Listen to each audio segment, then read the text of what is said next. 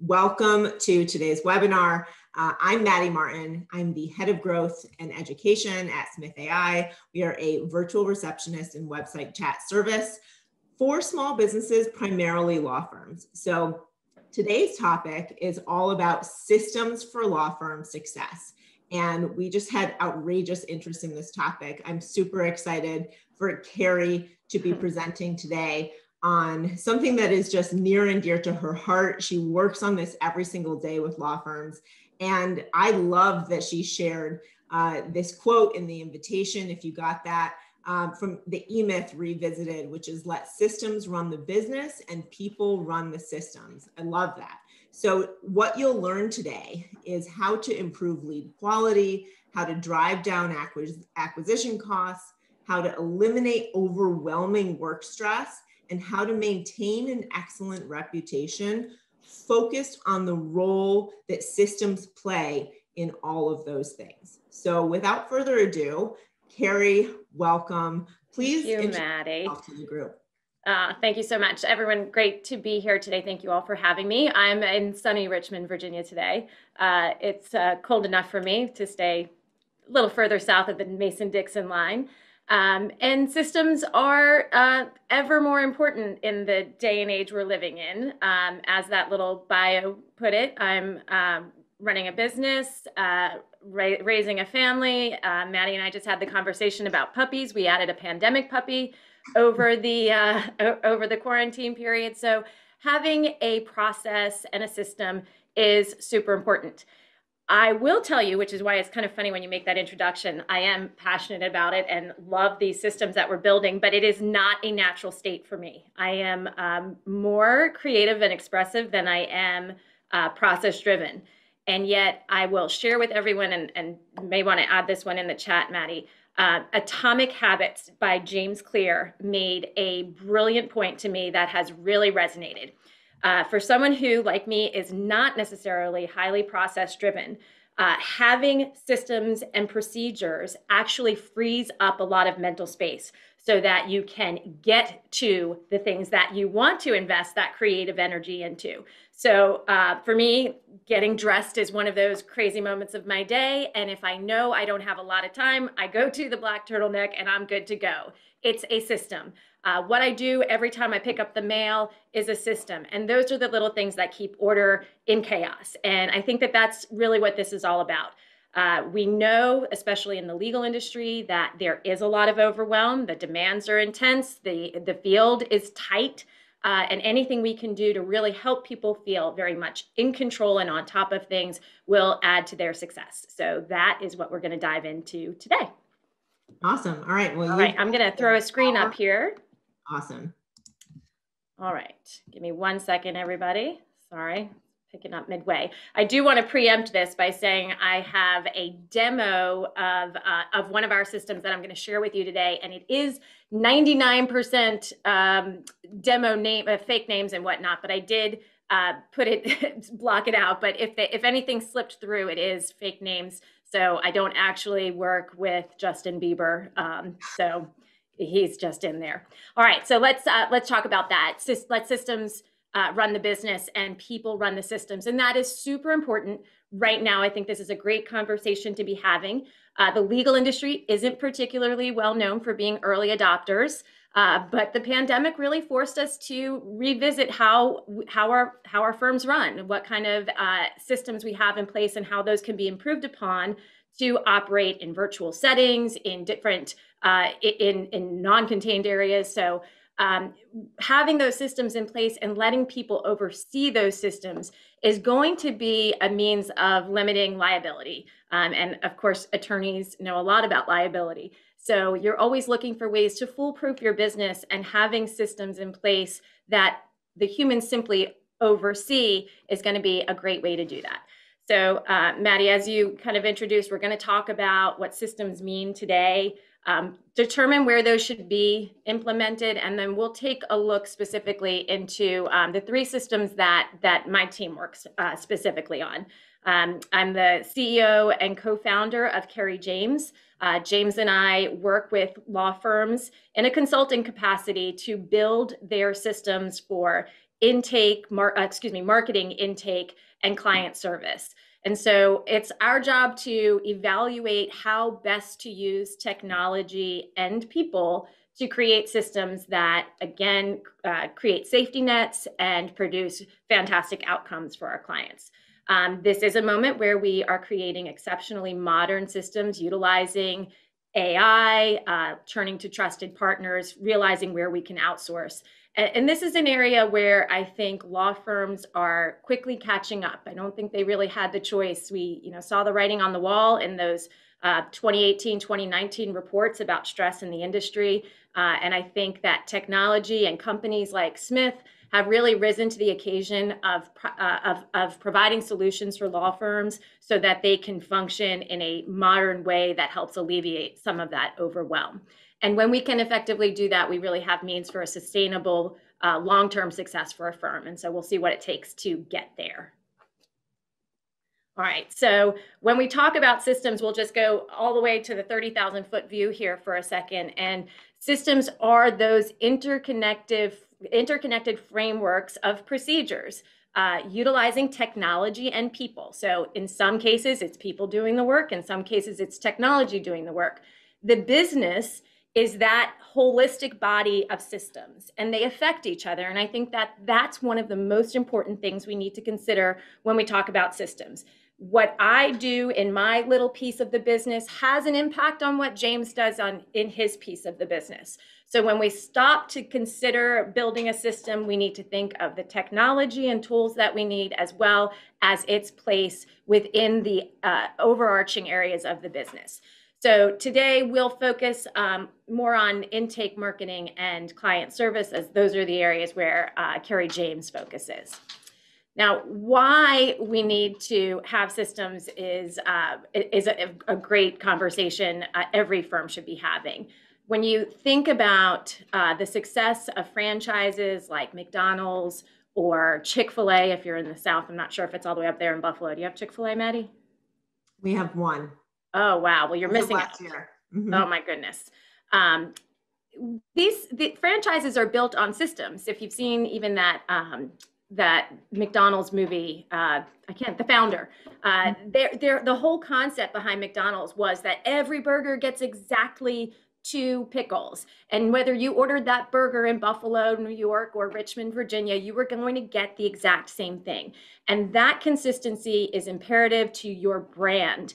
Your brand you have to have that message delivered time and time again, and systems ensure that consistency. So your brand has systems, using the same font, using the same colors. That is a system for brand management. So you want to create reliable, repeatable, predictable outcomes, and systems are going to ensure that you do that. Again, anything that we can wrap our brains around and give our team an actual procedure is going to eliminate the overwhelm that is just too common in this industry. So, of course, that's really important. Efficiency is always going to be an outcome when it comes to creating systems, and efficiency is going to enhance profitability. Efficiency is going to ensure that your company can achieve more, and your employees, if they're not overwhelmed, they're happier, they provide better service. All of these things add up to a better bottom line. And at the end of the day, that's what everyone's really working towards. So if we can create a system around it, we want to. However, I'm going to put some big red flags here. Do not create a system for everything. I was reading an article last week about systems, and this one firm owner had mentioned a system for using the restrooms. And yes, he's got a great firm, and he really believes in systems to power that firm forward. But we also need to be mindful that we are running humans. We can't exactly have a system for everything. So balance your need for control and OCD with the need to be human and present in your business. Don't dilute sort of the meaning of a system and the value of a system by applying it, to liberally. Yes, we want to make good choices, and we'll give you some pointers for determining when you need to implement a system. And we're going to make it very simple, just 3 very basic questions to ask yourself. Is this a task that comes up repeatedly? So in the case of intake or onboarding or offboarding or hiring, those are things that you need systems for. They're going to happen time and time again. If you know that when this event comes up, I turn to page 14 of my firm manual and it tells me exactly how to do this, fantastic. I just freed up all that mental space to be more creative and effective. Does this task take more than 5 minutes? You don't want a checklist for something as simple as hanging up the new monthly calendar. So does it take a little bit more time? And is my time well spent here? Or should this be systemized and perhaps delegated or outsourced? Okay, and that's where I really feel like building in systems with Smith or technology like Loop, which we'll talk about a bit later, this is where we really find that we can optimize our time and talent to be utilized in the way most productive to the firm. And I'm excited to show you something on that. So does this happen repeatedly? And I'm sure, if you're sitting here in this audience right now, you likely have your intake system. Maybe it needs improvements, and we'll certainly share ideas for how to do that. But if you're not sure you need a system, then I encourage you to go right now, well, maybe not right now, a little later, and look at your reviews. And if you have things that have come up repeatedly in your negative reviews or your less favorable reviews, then that's something you might want to systemize. So if people are saying repeatedly, they never call me back, well, maybe we need to add some outsourced virtual receptionists. If the feedback is there's not enough communication, well, then we need to talk to our team about what that communication system looks like. So starting with the negative reviews, which I always say, Maddy, and this is, back from my instructor teacher days, there's a good side to bad behavior. And that tells us where we can make improvements. And if we're all in this state of constant improvement, then we want to ensure that we know where we have opportunity to improve. So one thing, Kerri, there I will also say for anyone who's listening, watching this, thinking to themselves, I don't have any negative reviews, or I seldom have negative reviews. Ask your staff, ask your friends and peers who know a little bit about how your firm works, ask your contractors, because they're actually probably the closest to sort of the system gaps that often happen and the gaps in training that would be there for staff, but not for contractors. So digging a little bit deeper, if you're saying, I don't have any negative reviews, well, you know where to look, and that's not an excuse. Well, and even if in the concept in the context of intake in particular, if there's a case that you wanted to sign and you didn't, having that conversation, kind of like that little exit survey. So I understand you went with another attorney. Tell me, is there something we could have done better? And I think it's always in how we frame the question to really help drive productive, constructive criticism, if you will. So. And if you're only asking for, what's the star rating and a comment based on that star rating, you could even, for those clients who give you 5-star reviews, say, if there was anything, we're begging you, like, give us some constructive feedback. You'll get it if you specifically ask for it. Now, you don't have to ask for it in the process of getting a Google review, because you might not want that out to the world, but you can have a process internally of getting that feedback if you're asking for net promoter scores and things like that. Yes, and that is a big one. I know you've done a lot on reviews, and there's great resources with Smith on the review side of things. But that's an important one is, folks, understandably, when it comes to collecting reviews, they go to people who they are confident are going to give them positive reviews, but we don't learn from those. So making a point of actually picking up the phone with that disgruntled client and saying, I really want to make sure that whatever didn't go well is something that we can avoid in the future.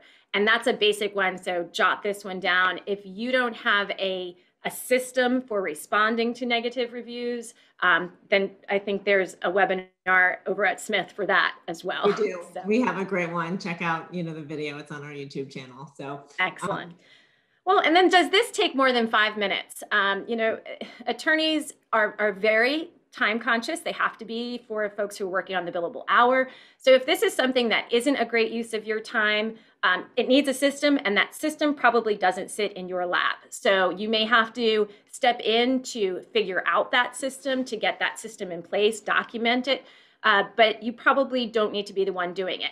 And again, as someone who doesn't consider high structured processes my natural state, knowing who to give the systems to so that they do end up well done is super important for me, and I'm sure I'm not the only one out there. So knowing what your time is worth and making sure that your time is spent doing things that move the needle. So to that extent, I want to, if this is before, like if you go back one slide, I really also want to emphasize, I know that we're looking at this as like delegate once you have the system, but sometimes think about your paralegals, maybe folks who are helping you with different tech implementations or marketing programs, operations, billing.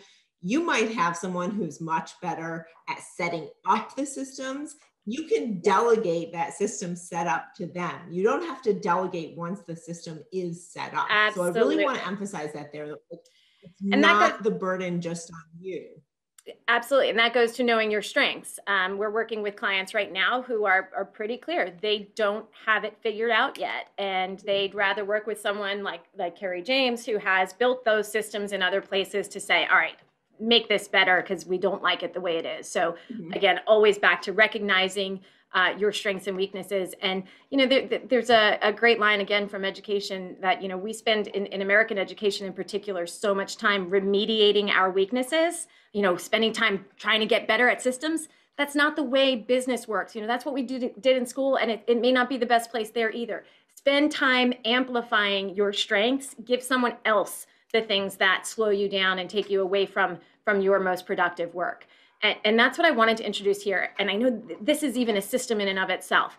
This is Michael Hyatt's focus compass. And I absolutely love this because especially as an entrepreneur attorney, for people who are building businesses like we are, if you stop and evaluate whether you are in the right place in your business, you'll find that a lot of those things that are systemized do need to be taken off your plate. And like you said, Maddy, from figuring out the system to implementing it to utilizing it, none of those may fall under your jurisdiction. In fact, I'll give a shout out to Jamie over at Smith. She worked with us on implementing a chat playbook that she had way better answers than we had because she'd done it time and time before. So turning to the people who know, who are good at that, is going to be a good use of everyone's time. So Michael Hyatt puts it like this: you are either passionate or dispassionate, proficient or not proficient. You either are loving something, it's in your desire zone, or you hate something, it's in your drudgery zone. Everything that's not in those two extremes is just distraction and disinterest.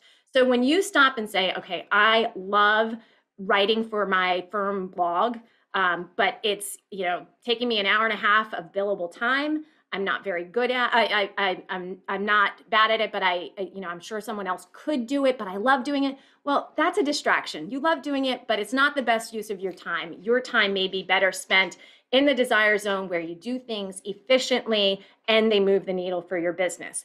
So take a screenshot on this one, guys. This is a great little visual to ask yourself, where does this belong? And then I got to, dig James out of spreadsheets because those are in his desire zone. All right. So again, back to those three questions.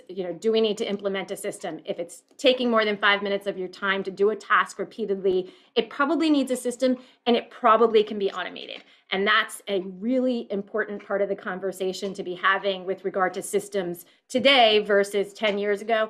And especially when it comes to law firms today, i.e. post-quarantine, when a lot of firms really did 10 years of catching up in the last 10 months because they realized that there were smarter ways to do things that took a lot of that drudgery zone work off our plates and put them into automated systems, which create those foolproof, consistent outcomes. Okay, so the final thing you need to ask yourself when it comes to do we need a system is, whose name is on the letterhead? If you aren't comfortable with every single thing that happens in your office, then you have every right to create a system around it.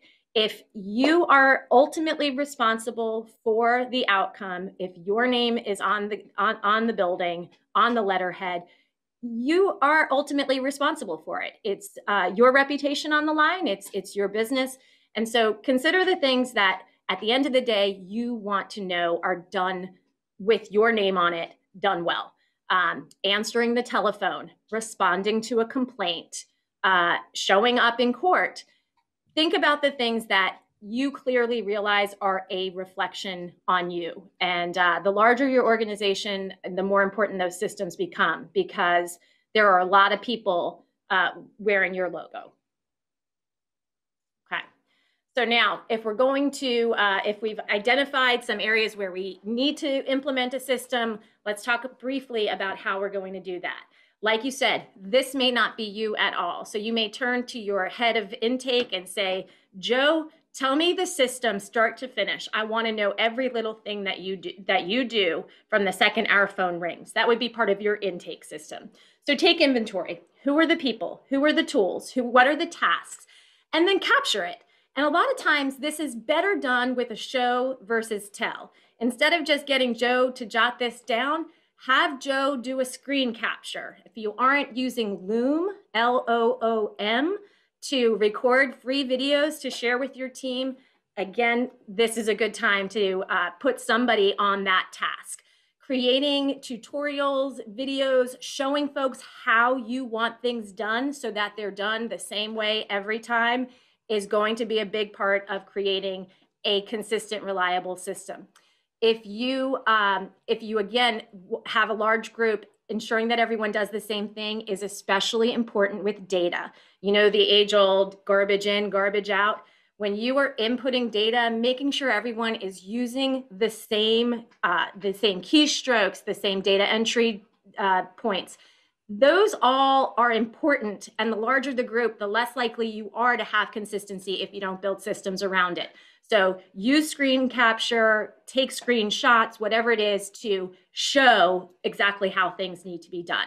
I just want to pipe in one thing here, Please. Kerri. I think that, so many of those who are with us today are in really, small, solo maybe, and small firms. And it's very easy to know it when you see it and not build a system because you're so comfortable asking all the right questions. They just flow from your tongue and you know exactly what to do when a new lead calls.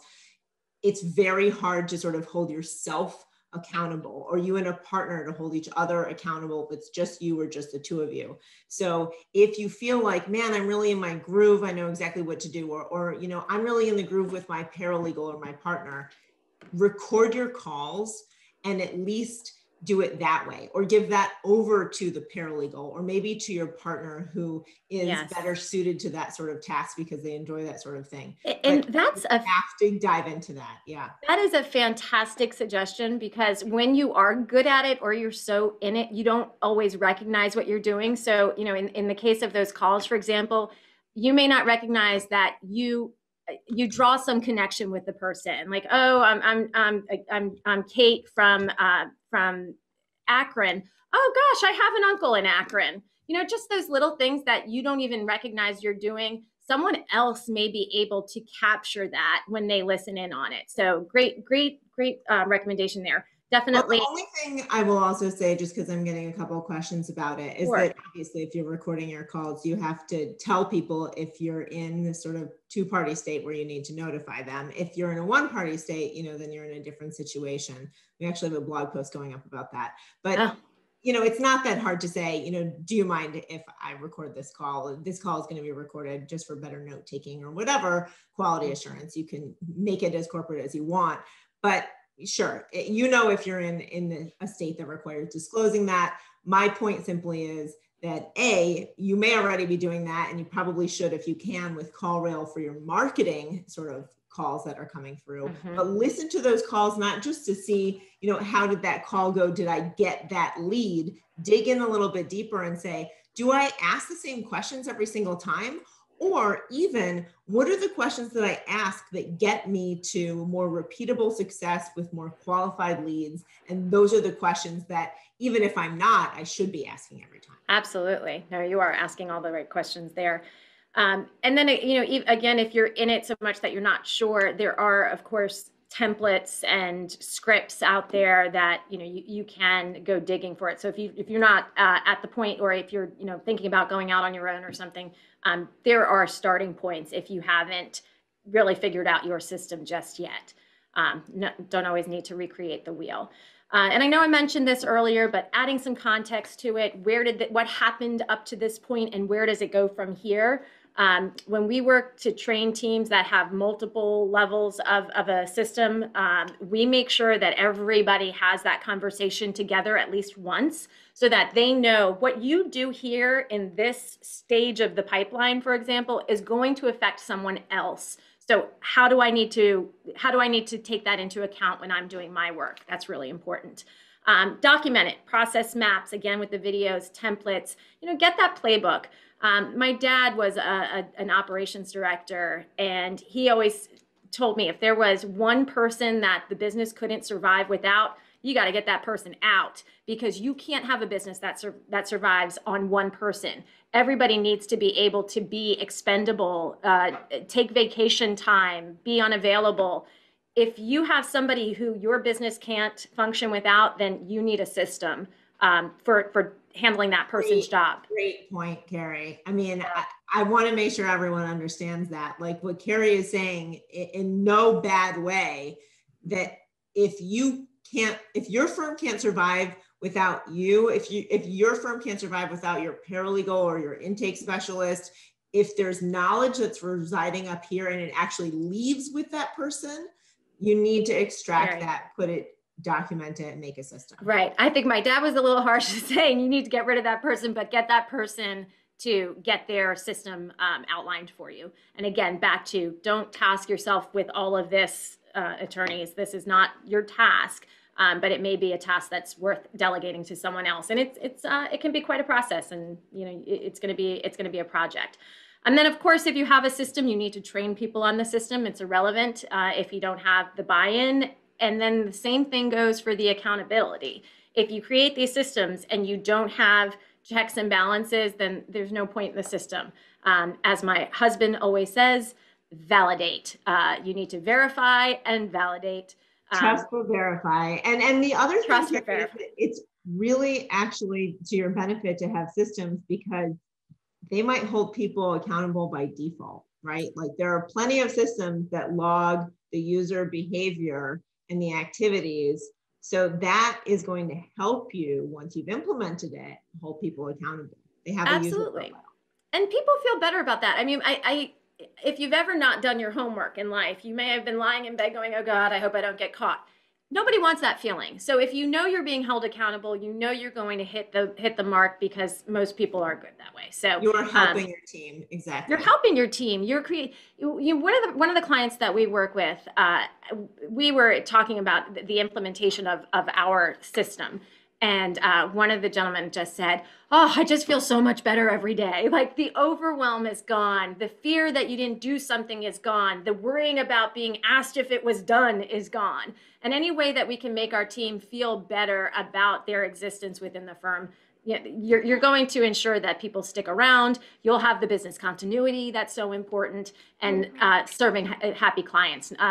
Happy employees lead to happy clients, and vice versa. So we want to make sure that that's a big part of it. So I'm going to dive in a little bit deeper here on marketing, intake, and client service. Those are the systems that KerriJames works with. Any questions that we want to stop and chat about, Maddy? There's one main question that you can, sort of tie it in wherever it makes sense for you, around which system to document first, and then also like system documents. Like if you've got a lot of documents at your law firm, how do you approach systems for them, and in what order? And that's, again, I have just the slide to show you on that one, so we will get there. And so much of this is very practice area specific. There's the right tool for everything. I mean, truly, there is the right tool. With our tool, we completely custom build it so that it fits your system, as opposed to trying to get your peg to fit that hole. So you can certainly go the custom build route. And working with consultants who know the tools in that space is obviously well advised. Again, is it worth your time to explore the 22,000 different tools at your disposal, or turning to a team that works with all of a great variety of tools and knows where to deploy which. So it's very dependent on the practice area and specific to the firm's needs, in which case, those custom solutions are really beneficial. So let's dive into marketing for a second. So your marketing system is your system of generating leads. You like that? We just went deep inside that little bubble there. So how are you generating leads? If you are a law firm, you're not just sitting around waiting for someone to walk past your window or knock on your door. In this case, we've created a tiny little map, a little process map of one little piece of the marketing system. This is an ad, a geofenced ad. And if you're not familiar with geofencing, geofencing uses satellite to actually create a boundary around a specific area. So let's say in this case, we have a geofenced medical center to attract injury clients. If somebody sees that ad, they have the option to either click to call or click and go to the website. We want to think about every action that individual can take once they get there. So if they click to call, I could get a ton of clicks. Now, this is important. This is where, the age-old argument that the leads all suck. Leads don't suck. Lawyers are busy. They don't get to them quickly, and then that person moves on. We don't engage the new lead fast enough. We miss them. So if you have a click to call, you want to make sure that phone is being answered, ideally by a live agent. And so in this little bit of a system, we have a client who has a geofenced ad, and that click to call is going to Smith. Now, if they were to go to the website, they have a whole nother variety of options, conversion points. They may call. Again, speed to lead. The quality of the lead is very likely tied to the ability to get to that phone call. And if you look at the trend reports, law offices really are struggling with that one. So finding the right partners to answer the phones professionally, empathetically, and quickly is super important. Now, the same thing goes with form fills, chats, and emails. In the case of Smith, getting to those leads quickly, you will see that your leads don't suck. It's the ability to get to them quickly. So having that in place is going to give us the option to engage quickly. The other thing is, when we look at our client reports on marketing, we can see, fantastic, a 22% conversion rate. Well, it's a 22% conversion rate after Smith weeds out 162 wackadoos. So you want to make sure that when you are using the resources, the limited resources of your team, that you're deploying them well. If I'm going to spend time getting my intake team on the phone with someone, I want to be sure that it's someone that is likely to convert, like 1 in 4. I don't want my team to have to answer more than 4 phone calls before they sign a case. Thank you for putting a number on that, because I think that's super important. If you are looking at your systems, you're also looking at your benchmarks, because systems sometimes have funnels like this. There might just be a workflow, but in this case, it really ends up being a funnel. This ends up being a funnel. Yeah. You want to make sure yielding, right? Yeah, exactly. And you're right. So really think about that. If you are looking at stats and you're saying, gosh, we're only closing 1 in 10, then you're keeping your staff too busy. And they probably need someone else to field the calls in the first place. Suddenly you'll say, wow, my leads are really good. It's because your partners over at Smith are taking care of those lousy leads. All right, so the other thing is, again, engaging quickly when it comes to chat or form fills or emails, either having that outbound system in place where the second that lead comes in, somebody is on the phone taking care of that person, or at very least, if you're a smaller firm and you're not engaging somebody in full virtual receptionist services, at least you're halting their search process. 78% of legal clients are starting their search online. They contact a firm. If you can just acknowledge that they've submitted a request and let them know, we're looking over your inquiry and I'll have someone call you shortly, Jane. Well, now Jane feels like she doesn't have to keep looking. Somebody is there. We call this speed to lead. You are a first responder in this case, and you're looking to take that person's burden off their chest and put it in your lap. So if you can't get there quickly, at least get that autoresponder in place, and even better if you can get an actual live person on the phone. So now we've got this system. It goes through the funnel to the intake team, and now what happens? this is where that context is super important. So now we're going to dive into intake a little bit deeper. So intake is converting leads. So let's look, and again, we're looking at one little piece of each system. So that little piece of the marketing system was a geofenced ad. This little piece of the marketing system now is an e-lead, a lead that's come through the website. Again, that auto acknowledge is going to halt the search process and buy us just enough time to say, we've received your inquiry. We're going to have someone on the team give you a call shortly. Now, if you're using an automated system, fantastic, that goes out the door and notifies someone to make that call, whether that's in-house or external.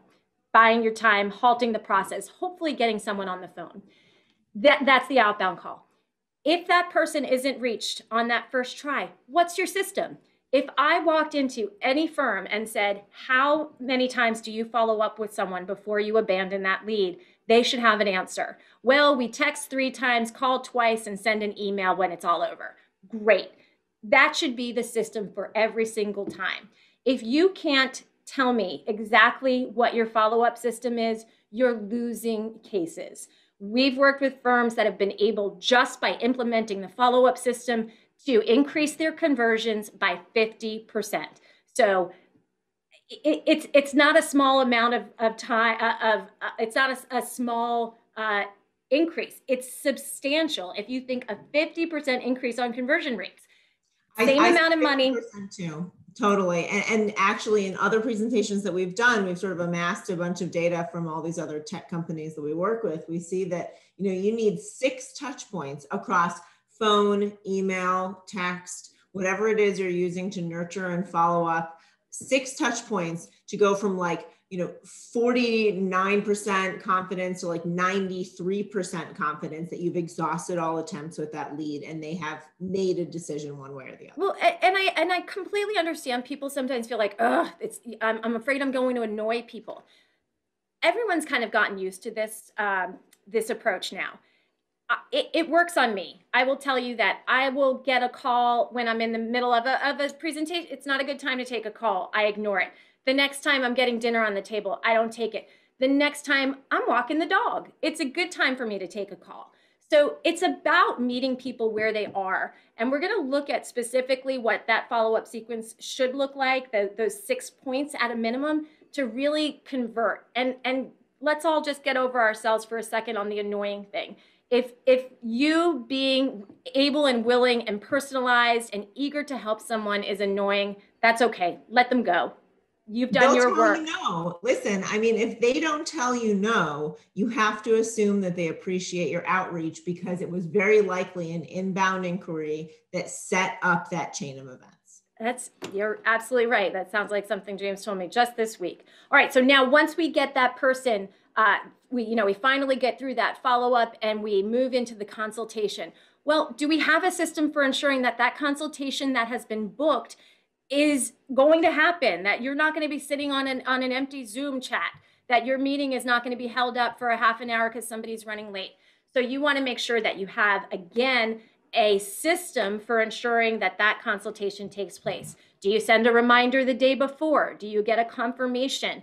What do you do if they don't show? What's the system in place to rebook that client? Again, system. Same thing goes with the e-doc. If you're submitting an e-doc for a retainer and do you have a system for, following up? If you haven't received it immediately, do you stay on the phone with that person? Do you get a notification when it's been delivered so that you can let the person know?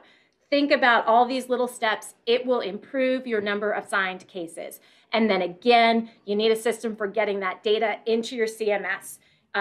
With our system, we push that data in so you're not having to take, again, someone's time to enter data that's already been entered into one system. So if you aren't familiar with Zapier, or you're not using all your tech tools to make sure you're not doing anything with redundancy, you do want to talk to someone to help you there. Just really take inventory on what you're doing. And really have someone take a look at it to save you a whole lot of time. And then, of course, we put all this work into converting clients in this intake bubble. But how do we move them from a lead to a client and actually have that serve the company, the business, the firm well in the end. And that's where we move into client care. And if you don't have a system for client care, that should be on your New Year's resolution list for 2021. All right, I'm still in intake for a minute here, and I know I keep referencing our system. So Loop is our system. We built this specifically working with a very robust practice, a lot of overwhelm, a lot of people with different roles and tasks, and not a lot of consistency for how those leads were being handled. Having something in place, we're gonna dive into this follow-up sequence, like I said, because this is where we really have the opportunity to convert more cases, more leads. So in this case, a client of ours has a call come in or a lead come in, whether it's an inbound inquiry of some kind or a phone call, and the person the intake specialist has that conversation. If that conversation goes well, we can move them into manual follow-up, or maybe we automatically send the e-document. We build this system based on the firm's actual processes, and certainly improving it where we can. But what if this inbound request came in and you don't get to the person right away, and that phone call is unanswered? Well, now I can move them into an automated follow-up. And this is where the magic really happens. We're going to look a little bit more closely into what happens there, right, in the auto follow-up. So this is the underlying system that everyone who wants to increase their conversions should be looking at today. We pick up the phone, we make that initial outreach. If we don't get that person, we trigger an automation sequence that reaches them on their phone. Text them, let them know we've tried to reach them. Keep it personal, keep it short. Let them know that you're happy to chat. Ask them a good time. If they respond, you'll be notified that they've said 2 p.m. on Tuesday. Great, book the consultation, initiate the follow-up sequence, get that client booked. Maybe they are a desk dweller. Email's the easier way to reach them. So you want to have a different means of follow-up in that case.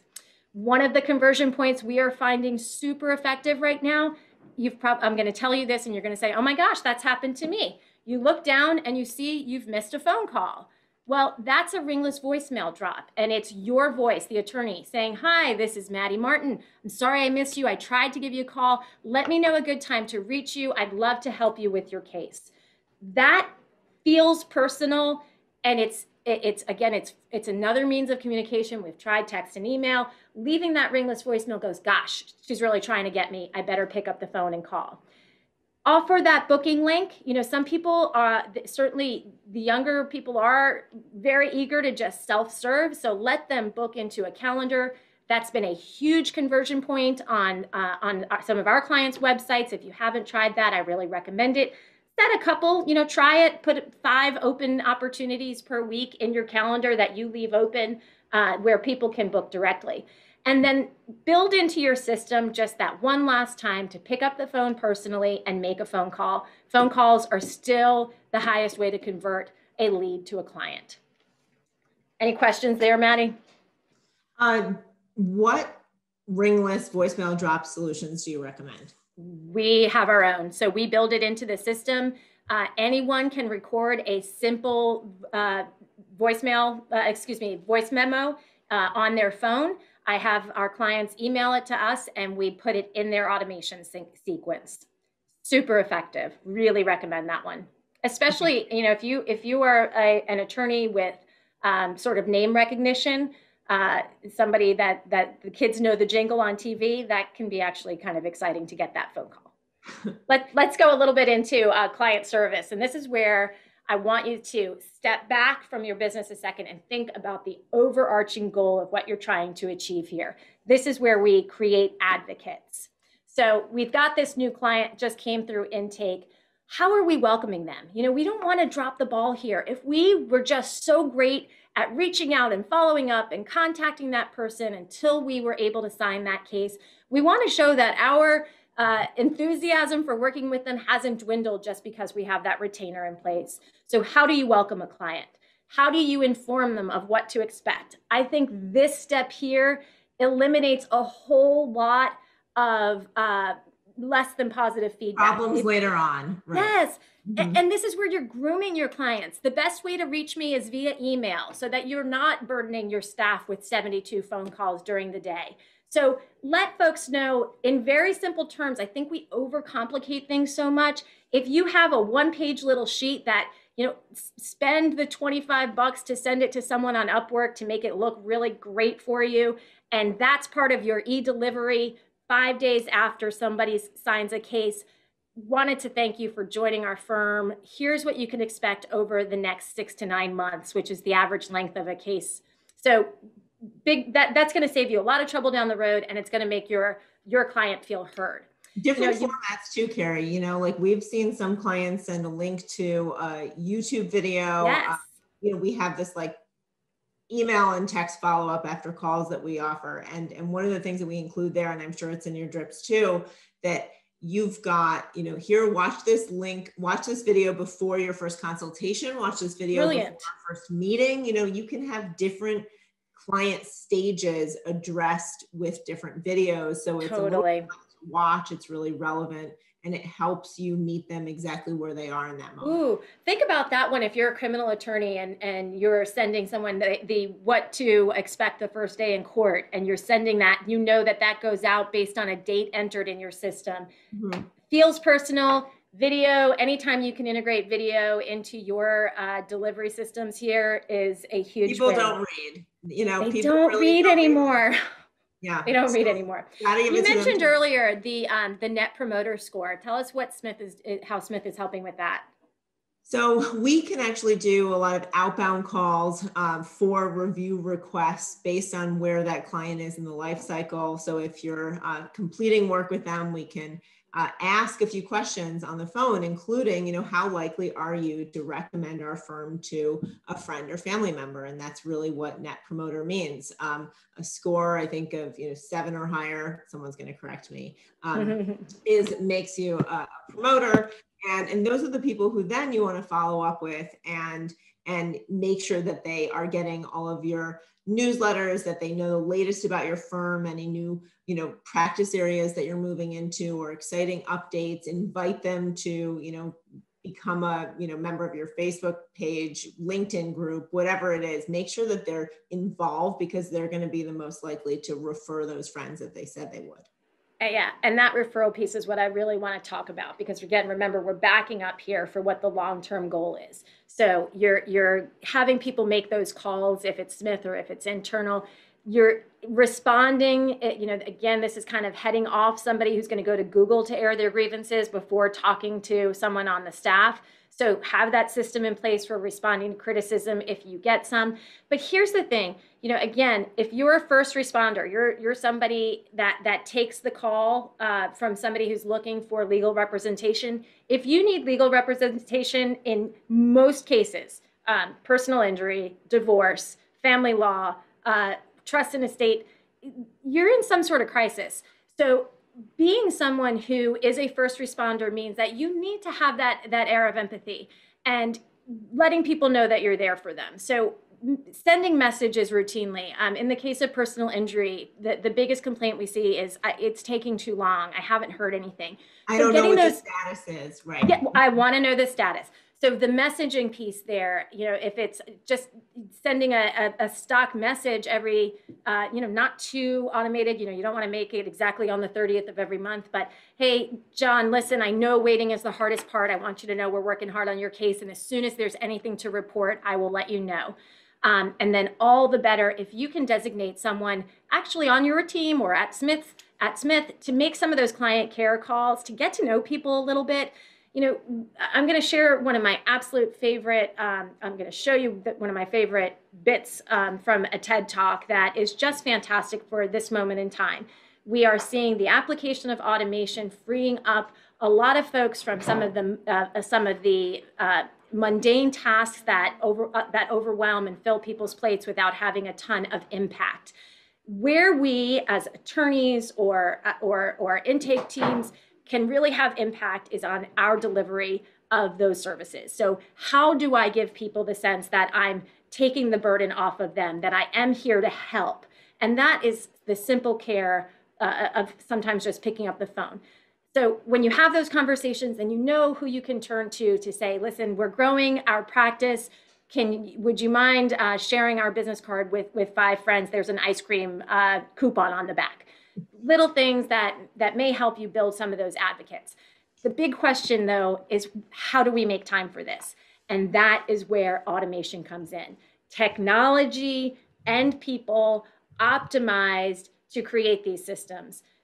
That's where you have to plug in, create the automations, free up time because things are done repeatedly in the same way every single time. Now, you mentioned, where do we, a system for document storage. Well, these are text solutions for marketing, okay? There are a few of them. And if you are looking for a solution for your firm, having to evaluate all of this is completely overwhelming. Turn to people who know the systems in your space, who have worked with other firms like yours, who can help drive you in the right direction, because it is hard to make decisions. But if you make the right one, you can really free up a lot of time. Now, this is Tim Lebrecht. He's a German author. Google his TED Talk. He is wonderful. He anticipates, and this is already probably 5 years old, this TED Talk, I'm guessing. So he's saying in the next 15 years now that the human workforce will be half will be replaced by software and automations. And there's actually good news in that. If we use technology and software tools wisely, then we can do the good work of being human. The work of providing great service and being empathetic and taking those burdens off of other people. That's where your time should be spent. If you do that, then you are making yourself a go-to firm that someone is going to say, you're not going to believe it. My attorney, not only did he do a great job on my case, he actually called me up a couple weeks later to see how I was doing, once everything was over. Like that's shocking. We need to free up time. It's gotten so saturated and stressful that we need to find ways to build space to be human. Listen to that TED Talk, top 5 TED Talks ever. Our way of doing that is with Loop. We build in all those automations so that attorneys can do the good work that they're doing. It's nurturing those leads, capturing those leads, plugging all that information back into the system, creating these feedback loops so that we know where the best leads are coming from, our best marketing channels, the best place to invest our marketing budget, increasing the positive interactions with the firm, driving towards high quality reviews, communicating with clients on their phones without having to use your personal cell phone, interacting with referral partners. These are all systems that we build into this one tool. We've done this with firms that are 2 attorneys. We've done this with firms that are 100 attorneys. Your systems are built to fit your firm. And that's that big piece about being custom versus trying to fit your peg into somebody else's hole. Now, again, backing up for a second. A sustainable firm is largely built on reputation and referrals. It doesn't change. We know that. So how do we make that happen? And that is by closing the loop. We bring leads in, we convert them to clients using those systems that increase our conversions. We free up our time with automations so that we can give great service, build those powerful relationships, create advocates out of our clients, and those advocates will drive business back to the firm. It certainly beats the funnel model where we're just putting money in the top and hoping that new clients come out the bottom and getting back on that treadmill day in and day out. Create a system, this flywheel effect, whereby the energy that you invest in your firm today is going to benefit the firm tomorrow. And that's by serving your clients well. All right, so I know we're running tight on time. This is the inside of Loop. This is the marketing end of it. We're able to evaluate exactly where those high quality leads are coming from, what the conversion rates are looking like so that we can optimize that system to improve it so that every dollar is well spent. Kind of showed you before, creating these pipelines, automating the follow-up, so you know that those leads are getting those 6 to 9 touch points without you having to do it all yourself or stressing out your intake team, wondering if they got to it all. Entering information, this is my favorite part here, this little notes function here. The accountability is in there. Every interaction is time and date stamped. And then if you finally get that little notification that someone has responded to your automation, you can peek in those notes and see exactly what happened. You're not digging through 42 pages of a notebook. Creating these tasks, again, if you know that the system is going to tell you what to do, you're going to free up your mental space to do more important things. This little section here is all about scheduling those consultations, ensuring that folks show up to them so you're not wasting your time and they're getting the help that they need. So I know we're tight on time. I do love systems, despite what my husband might say about where I keep the mail or little things that drive him crazy. But I do believe that there is a system that every firm can function in. And we'd be happy to talk and see if we can help any firm create that system for them. Kerri, I mean, I wish that we had more time to look into your system specifically. I think the benefit will be for everyone to contact you and talk about their specific needs. But if you go back a slide, Sure. there are a couple of things that I even want to, draw. Absolutely. Go.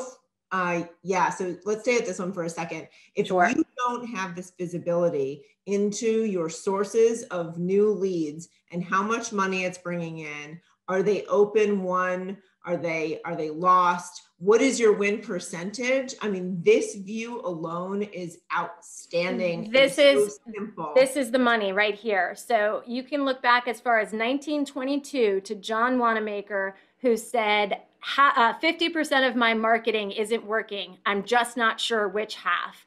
This is how we know. So we can evaluate this based on what we've put in. And we work with clients in consulting capacities, marketing capacities, and simply on the software. So, when you work with us and we put this in, one of the great things that we do for our software folks is we still send them that report. You're only closing 4% of Facebook leads. That shouldn't be costing you more than $20 a lead based on that data. Your case acquisition is higher than 10% of firms in a similar market area. Being able to make decisions on your marketing spend is how you will drive down acquisition costs. The market is saturated. The costs are high. You cannot just throw money at it. You need to know what it costs to get a lead, what number of leads you're converting, and the value of a case. If you can answer those 3 questions, then you have just transformed marketing from an expense to an investment. I know if I put this much in, I should get this much out. And if you are looking at marketing as an investment, you will grow your firm. 100%. Well, I hope that everyone found this as valuable as I did. Thank you all for attending this whole time. And Kerri's contact information, again, was provided on the last slide.